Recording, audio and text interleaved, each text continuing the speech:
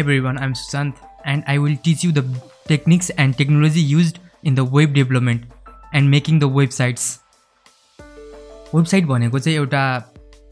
Company या कुनै पनि एउटा ब्राउजरमा चाहिँ र कुनै पनि मान्छेले चाहिँ आफ्नो प्रोग्रामिङ ल्याङ्ग्वेजको थ्रुबाट चाहिँ सर्टेन टाइप अफ कोडिङको थ्रुबाट चाहिँ एउटा डकुमेन्टलाई चाहिँ प्रेजेन्ट गरेर राखिएको छ भने त्यसलाई चाहिँ वेबसाइट भनिन्छ। जस्तै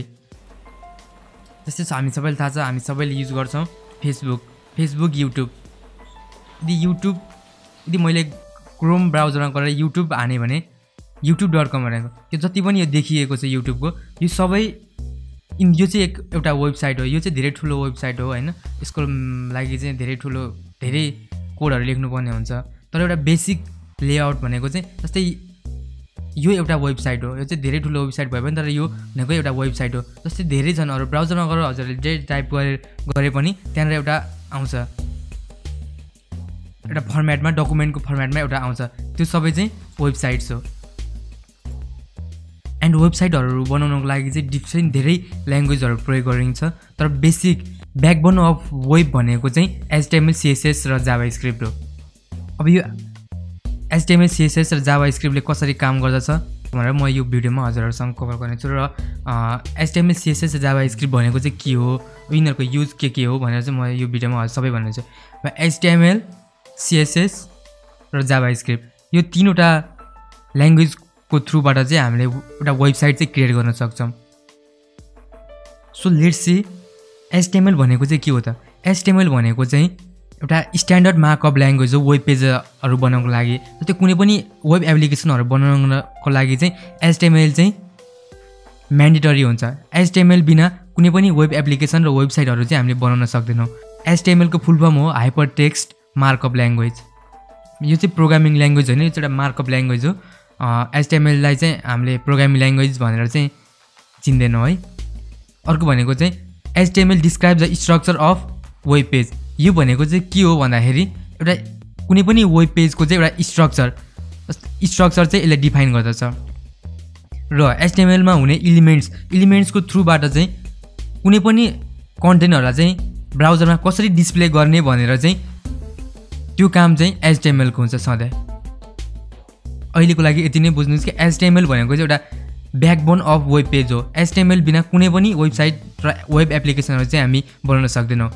HTML चाहिँ कसले इन्भेन्ट गरे भन्दा टिम बर्नर्स-ली भन्ने एउटा साइन्टिस्ट या पर्सनले चाहिँ इन अराउन्ड 1991 मा चाहिँ HTML को इन्भेन्ट गरेको हुन्। सो अर्को रहेको छ CSS भनेको चाहिँ के हो भन्दाखेरि चाहिँ जति पनि HTML एलिमेन्टहरु हुन्छ त्यो HTML एलिमेन्ट्सहरुलाई चाहिँ कस्तो खाले बनाउने, फन्ट साइज कति राख्ने, प्याडिङहरु कति राख्ने, अब कुन साइडमा राख्ने, राइट साइडमा राख्ने कि लेफ्ट साइडमा राख्ने कि अब त्यसलाई कसरी एउटा न्याप बारहरु कसरी बनाउने, न्याप बारहरुमा कसरी स्टाइल गर्ने, होभर कसरी गर्ने भनेको मतलब चाहिँ कुनै पनि HTML एलिमेन्ट्सहरुलाई चाहिँ ब्राउजरमा चाहिँ कसरी डिस्प्ले गर्ने र यसको कसरी स्टाइल गर्ने भन्ने सबै प्रोपर्टिज र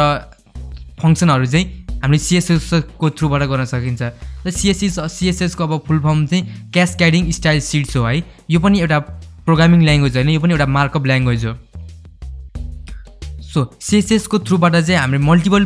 वेब पेजहरु चाहिँ कन्ट्रोल गर्न सक्छौं एकै तालमा। भनेको मतलब जस्तै HTML मा धेरै ट्यागहरु हुन्छ, जस्तै जसमा एउटा बडी ट्याग भन्ने हुन्छ र बडी ट्यागको थ्रुबाट CSS को थ्रुबाट चाहिँ हामीले बडी ट्यागमा अल लाई चाहिँ एकैचोटी कन्ट्रोल गर्न सक्छौं।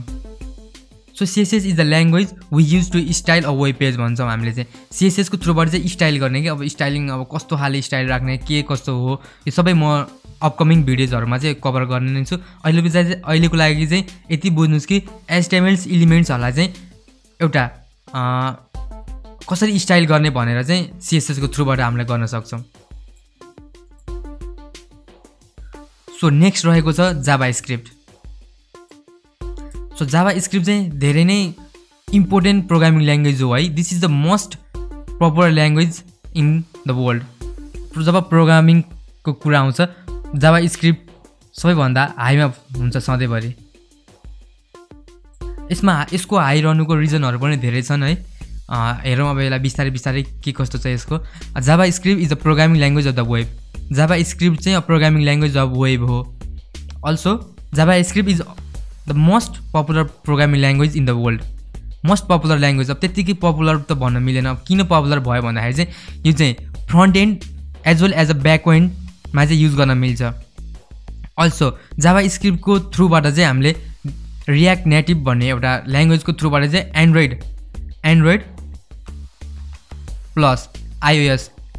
दुईटै मोबाइल एप्लिकेसनहरू चाहिँ JavaScriptको ल्याङ्ग्वेजको थ्रुबाट हामीले बनाउन सक्छौँ डिफ्रेन्ट फ्रेमवर्क डिफ्रेन्ट लाइब्रेरीको थ्रुबाट हामीले मोबाइल एप्लिकेसन पनि बनाउन सक्छौँ JavaScriptको थ्रु त्यसैले JavaScript कति धेरै इम्पोर्टेन्ट छ भन्ने कुरा थाहा छँदैछ सबैलाई okay JavaScript was invented by the Brendan Eads in 1995 and became an ECMA standard in 1997 भन्ने छ सो JavaScript चाहिँ एकदम इम्पोर्टेन्ट छ है वेबसाइटहरू बनाउनको लागि अब जस्तै वेबसाइटहरुमा जस्तै अब अलर्ट बक्सहरू हुन्छ त्यसमा अब कस्तो खाले फंक्सनहरू चाहिँ इन्भोक गर्ने भन्ने कुराहरु चाहिँ JavaScriptको थ्रुबाट हामीले कन्ट्रोल गर्न सक्छौं ओके अब HTML CSS र JavaScriptलाई चाहिँ बुझ्नको लागि चाहिँ एउटा ह्युमन बडीलाई चाहिँ एज अ एक्जाम्पलको थ्रु हामीले हेरौँ है त के कस्तो छ ओके कुनै पनि वेब पेजेसको लागि चाहिँ HTML भनेको चाहिँ एउटा ह्युमन स्केलेटन भनेको चाहिँ भित्रको एउटा हड्डीहरू हुन्छ नि एउटा अब हड्डीहरू मात्रै भएको बाहिर कुनै छाला नभएको त्यस्तो खाललाई चाहिँ एउटा चाहिँ HTML यो चाहिँ HTML हो भनेर बुझौँ यो भनेको मतलब चाहिँ कुनै प्रकारको चाहिँ एउटा स्ट्रक्चर मात्रै हो त्यसमा कुनै प्रकारको फंक्सन पनि छैन कुनै प्रकारको स्टाइल पनि गरेको छैन HTML को थ्रुबाट चाहिँ हामीले एउटा के गर्छौं भन्दाखेरि चाहिँ एउटा बेसिक स्ट्रक्चर हो वेब पेजको सो र CSS नेक्स्ट छ CSS भनेको चाहिँ अब हेर्न सक्नुहुन्छ जस्तै अब यसमा बडीमा के छ भन्दाखेरि चाहिँ अब कोट छ प्यान्ट छ है सुजहरु टाइपको जस्तै अब कुनै पनि अब एउटा यो ह्युमन स्केलेटनलाई चाहिँ एउटा स्टाइल गरेर एउटा स्टाइल दिएर चाहिँ के बनाएको छ भने एउटा ह्युमन बडीलाई चाहिँ हेर्नु त कति स्टाइलिश देखिएको छ यसले यसलाई चाहिँ HTML लाई चाहिँ हामीले CSS को थ्रुबाट चाहिँ यस्तो खाले बनाउन सक्छौं भनेको मतलब जस्तो खाले स्टाइल पनि दिन सक्छौं जस्तो स्टाइलिङ पनि गर्न सक्छौं र JavaScript को चाहिँ के रोल हुन्छ भन्दाखेरि चाहिँ वेब पेजेसहरुमा चाहिँ जस्तै अब यो त एउटा ह्युमन भयो ह्युमनलाई चाहिँ अब JavaScript को थ्रुबाट हामीले डान्स गरेको पनि बनाउन सक्छौं त्यस्तै अब सिंगिङ गरेको पनि बनाउन सक्छौं भनेको मतलब चाहिँ एउटा नर्मल ह्युमन बीइङलाई जो स्टाइलिश देखिएको छ त्यसलाई चाहिँ अब हामीले के भन्छ भन्दाखेरि त्यसलाई डान्स जस्तै फंक्सनहरु हुन्छ नि फंक्सनहरु चाहिँ हामीले इन्भोक गर्न सक्छौं कि अब कुनै पनि फंक्सन युज गरेर JavaScript को फंक्सनहरु त्यहाँ प्रोग्रामिङ युज गरेर चाहिँ हामीले अब डान्स गराउन पनि सक्छौं सिंग गराउन पनि सक्छौं सिंगिङ गराउन पनि सक्छौं हैन अब खाना खाइरहेको पनि बनाउन सक्छौं अब रनिङ गरेको पनि बनाउन सक्छौं त्यो भनेको चाहिँ HTML र CSS लाई चाहिँ JavaScript ले चाहिँ के गर्छ भने एउटा फंक्सन दिने काम गर्दछ सो HTML CSS र JavaScript को भनेको चाहिँ के हो भन्दाखेरि चाहिँ ब्याकबोन अफ वेब पेजेस पनि हो प्लस यो तीनवटा ल्याङ्ग्वेज बिना चाहिँ कुनै पनि वेब एप्लिकेसनहरु चाहिँ बन्न सक्दैन वेब एप्लिकेसनहरु भनेको भन्नु पर्दाखेरि चाहिँ के भन्दाखेरि कुनै पनि Android plus iOS application plus windows एप्लिकेसनहरु चाहिँ हैन है जस्तै वेब एप्लिकेसन भनेको चाहिँ के भन्दाखेरि हाम्रो डिफ्रेन्ट ब्राउजरहरु छ जस्तै क्रोम छ त्यसपछि मोजिला छ हैन अनि त्यसपछि छ हाम्रो इन्टरनेट एक्सप्लोरर भन्ने छ माइक्रोसफ्ट को यो सबैहरु चाहिँ के भन्दाखेरि चाहिँ एउटा ब्राउजर हो यो ब्राउजरहरुमा चाहिँ कुनै पनि कन्टेन्टहरुलाई चाहिँ कसरी राख्ने भन्ने कुरा चाहिँ कसरी बस्छ र यिनीहरुमा चाहिँ राख्नको लागि HTML CSS र JavaScript चाहिँ कम्पल्सरी म्यान्डेटरी नै हुन्छ है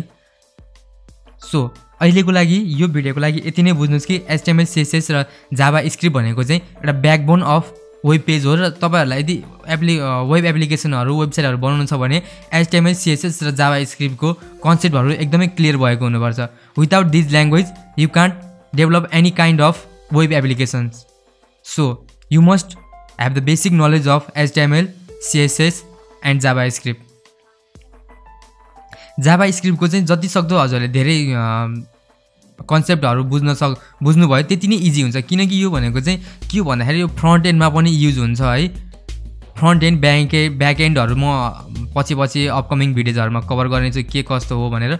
यो ब्याक एन्ड फ्रन्ट एन्डमा नि युज हुन्छ एज यसलाई चाहिँ यसको थ्रुबाट चाहिँ डिफ्रेन्ट अरू फ्रेमवर्कहरू आएको छ जसको थ्रुबाट चाहिँ हामीले वेब एप्लिकेसन वेब एप्सहरू बनाउन सक्छौँ वेब एप्सहरू भने मोबाइल एप्सहरू बनाउन सक्छौँ